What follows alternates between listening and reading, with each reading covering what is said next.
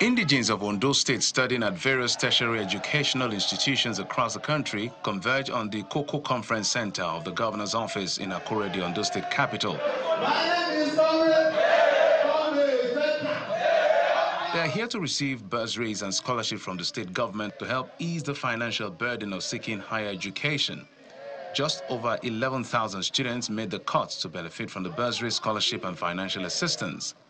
And we are confident that you will make the most use of this opportunity.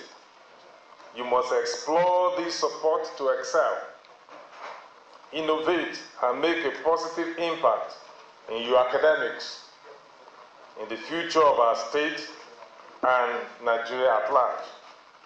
The best investment, one of the best investments in life, is to invest in the education of our children.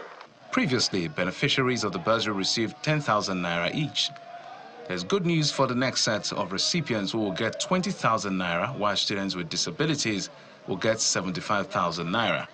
It's one of a kind. It's a block-busting scholarship, worth of 350 million. It's a huge amount of money. So, on behalf of the student of Owo, I appreciate Mr. Governor for this kind gesture, and we plead for more of it. The scholarship award is one of its kind in Ondo State. It's not that it was just paid, it was also increased from 10,000 to 20,000, and other areas are also increased. This has been one of its kind to be enjoyed by Ondo State students.